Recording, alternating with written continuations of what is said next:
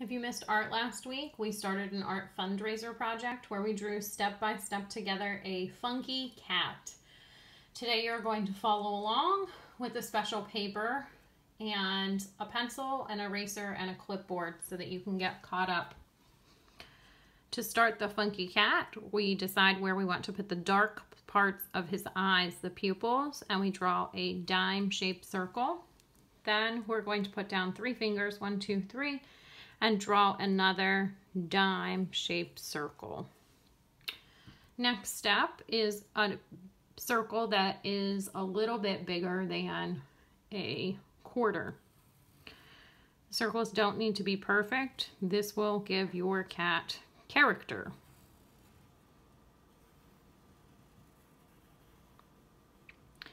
To work on the top of his head, we're going to draw a straight line. You can decide how much room you want from the top of his eyes to the top of his head. I'm just going to draw a straight line across, and we're going to come up into a little triangle shape for his ear.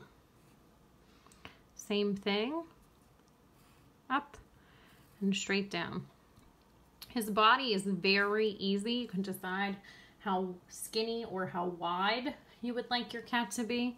So I'm going to start at his ear. I'm going to come in just a little bit and then poof back out. Same thing on this side. I'm going to come in just a little bit to kind of give him a little bit of a neck and then let him poof back out.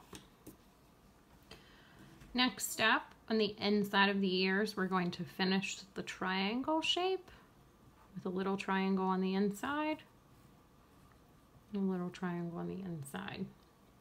We're going to work on the muzzle of our funky cat. I'm just going to make a large circle.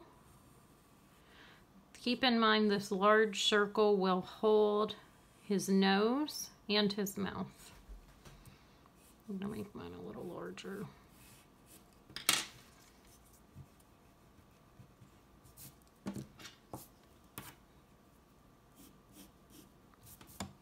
Okay.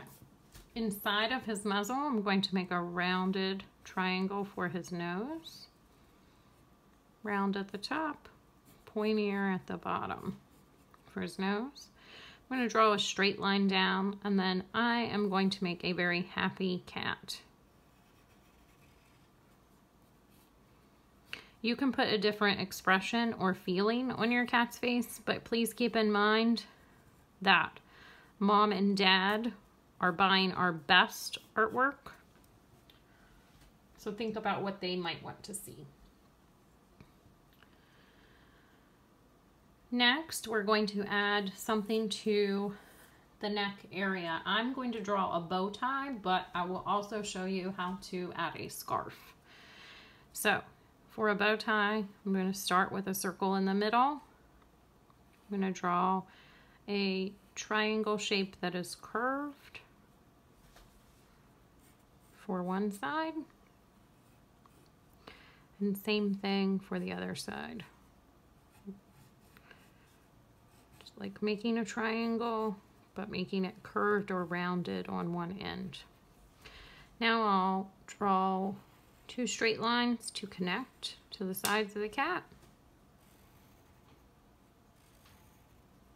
Then you could add a fun pattern of your choice. Pattern is just something that repeats over and over. So I'm going to add polka dots to his bow tie and straight lines there. If you would like to make a scarf instead, you would just draw a straight line across and then 2 rectangle shapes hanging down. You could also add patterns to this. Please only choose one, either a bow tie or a scarf. If you have a different idea, that might be okay too. Just do not include any words. The last step of our cat is to draw a pattern in the background. I'm going to keep mine simple and make zigzag lines. It's up to you how many sections. Just keep in mind that anything we draw, we have to be able to paint. So don't make anything too tiny.